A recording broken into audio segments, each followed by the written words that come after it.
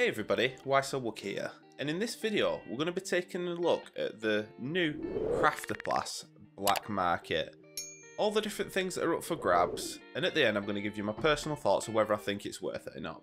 Hope you enjoyed this video and this overview of the new pass. If you do, consider liking and subscribing to see more. So first off, let's jump into the pass. So this is what you get. Just by starting the pass you get a schematic, which is super awesome. And you get some of these points. We'll come to what they're worth shortly. You've got your Black Market loot caches, which is very similar to like the McLaren ones. You can get skins out of them. You can be lucky and get, you know, the ultimate weapon out of them, stuff like that. And then you've got your usual BP boosts and some Hunter's chests. You also get Black Market vouchers as well. Now, from the last time there was one of these upgrade passes, these essentially worked like contraband coupons, and I wouldn't be surprised if there was an event running at the same time to get extra ones of these, and they'll give you, you know, a chance at opening some crates and stuff like that. So that's pretty good. Again, you get some BP and stuff, more of the same.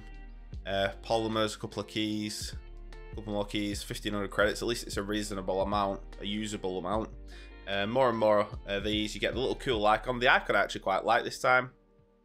There's only 40 levels, and that takes you right to the better icon. So it's a bit shorter than usual. They go to level 50. However, it's still an 8-week pass as well.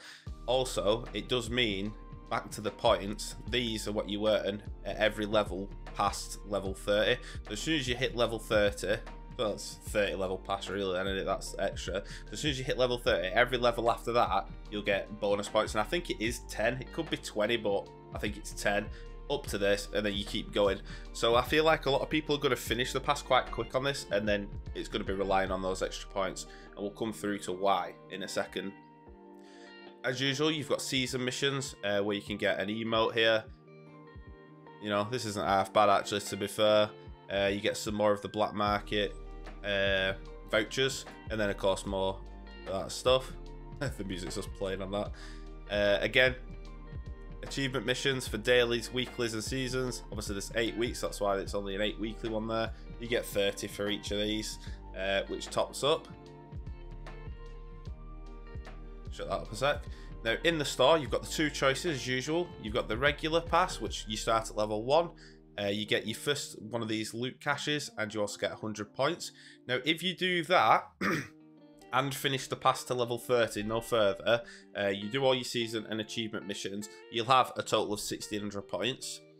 If you buy the 10 level boost, where you get 5 of these, you get a unique opening thing, which is actually a pretty cool one to be fair, and you get 300 of those points. You'll be on 1800 points. Now, what do you do with those points? Those points you come and spend in here. Now, there's quite a lot in here, and we'll go through all the different stuff in a second, but the main attractions are, if you miss them the first time round, you have access to get this is the very first upgradable weapon there was, the Gearhead Barrel. You can get the SLR, this one I have personally, and I have it where it's on the kill feed now, which is pretty good. They've got the Chance at the Org, which is a relatively recent one, and also the previous Halloween one.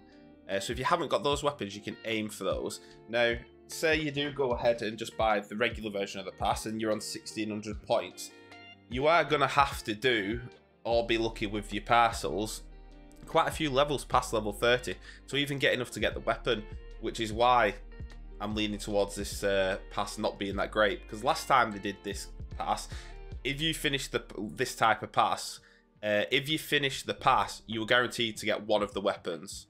I think there was a choice of 2, and then there was like 2 premium ones. Whereas this time, they're all on the same level. And even with you get the more expensive pass, yeah, you've got a 10 level up, so you're likely to go past and get more points. But even then, you're on the 1800 points. You still have to gain another 200 points. But say you do that with opening the parcels and the tickets and stuff, you get the weapon. Now, for me, I have the SLR. The barrel, I've got a pretty good battle stat one anyway. And the AUG, not really my cup of tea. So I would probably be looking at going for the Halloween M4. Cool weapon, starts level 1. You get 2 schematics through the pass, so you can start leveling up, no problem. Then you've got the chromas. Now this is where I think it becomes ridiculous with how much they're wanting you to spend, because you've struggled to get the 2000 for the weapon in the first place, and now you're expected to get 4500 to get the chroma for it. It's like, it's unbelievable. I have this SLR already, and if I did want the chroma for it, which is next to no bloody different, I might add, 4,500 points. Now, bear in mind, if we go over to the store here, to get the 55 parcels there, you get a guaranteed 800 points. So you'll probably get some more points out of that. Say you end up with 1,000 in the end, right? 12,500 points, I think it's about 40 quid in money. And you're still only on 800. So if you was to just spend your way to get that, you could talking about like £200-300. It's absolutely crazy. So I think for most people, what they're going to end up doing is pretending they don't even exist, because it's just ludicrous. Like, unless you're looking, you draw one of these out the crates. I can't see many people going for this, because I really like that green one, but there's no way on earth I'm spending the money. Unless I happen to get it out of one of those little black market parcels, it ain't happening. Now, some of the good stuff that's available to everyone is these underneath. So you've got these new backgrounds, and one's themed to each weapon. So if I didn't get enough points to get a weapon, or I just decide not to get one, this to match my SLR would actually be pretty cool. And there's one for each of them. You've got the one for the AUG as well.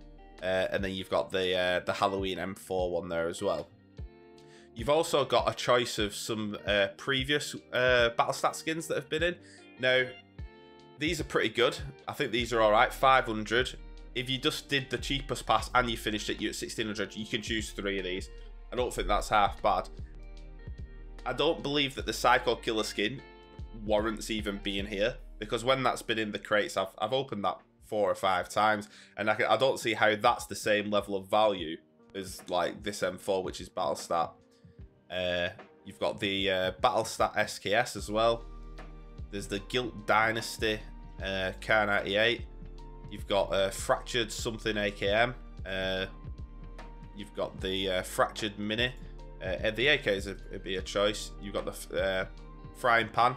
Now, I got the Lion Frying Pan last time through the last upgrade pass, so I don't think I'd go for the pan personally.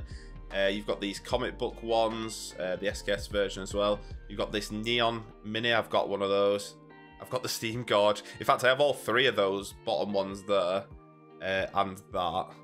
And again, you know, I think if you've missed those and you were gutted you missed them, and there's a specific one, like for me, if I'm not going to be getting this M4, I'm going to be getting this M4 instead, you know what I'm saying? Because that's a really cool skin. The SKS probably to match as well. And then you come down to the skins. Now, these, I think, are a complete rip-off, unless you're desperate for these skins. Reason being, this skin here, this one, in fact, most of these are old pass ones as well. So if you missed the pass, if you didn't do the pass, you weren't playing then, you know, you've not had them. But the biggest thing is that most of the time, you get them in the crates for the hideout. I've had this one and scrapped it like 3 or 4 times. And why would you spend the 700 when a Battlestat weapon's 500? Unless you've already got them all and you're just like, oh, I need to spend them. There are some cool skins here, don't get me wrong. But again, I think 700 for that. I mean, for the PCS2 one, I mean, I know PCS2 is quite old, but it's in the hideout. So it's like, can you imagine if you spent your 700 points on that and then the next bloody hideout crate that you opened, it was the thing to craft it? You'd be so annoyed. The purple outfit's pretty good, and then there's a whole selection of emotes, you know, make it rain, all these, and then you've got more chances at these. Now, in these parcels, you do have a chance to get the 4 chroma things, and I think, to be honest, that's the only way people are going to be doing them. You have the chance to get everything, so that's the thing as well. Through opening these parcels, you can get all these skins as well, so it's a bit crazy really, but you know, you can get the weapons as well, so you could be lucky and just get them straight off the bat. It would be super unfortunate if you got a chroma for a weapon you didn't have.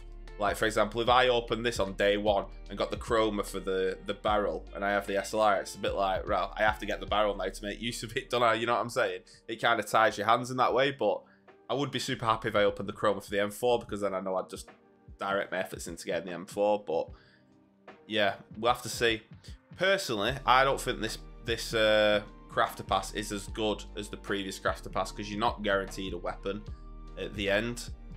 The normal pass value, what is it, 7 or 8 quid or something like that? Everybody will have to make up their own mind.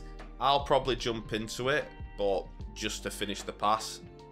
and hopefully get the M4. If not, I'll get, you know, a combination of the stuff below, probably the M4, the SKS, and maybe the AK. That's 1500. You get 1600 from the base pass. Boom. You know, you've got some out of it. What is pretty cool is you do get 2 schematics, so I can continue upgrading my weapons that I already have. But other than that, I think it's a pretty poor pass, to be honest. But especially because there's like literally nothing new other than the chromas. Everything that's in it has been out before, so there's literally nothing new other than that emote, I think. But yeah, I mean, hopefully the reason why we're getting such a lackluster pass, in my opinion, this time is because when we get the new map Rondo in December, they're doing obviously the next Survivor pass then. Hopefully there's some major wins in there. But that's it. That's my opinions and the overview of the new Black Market pass. Hopefully you enjoyed the video. If you do, consider liking and subscribing to see more. And leave a comment below. What do you think of this pass? Hope to hear from you all soon.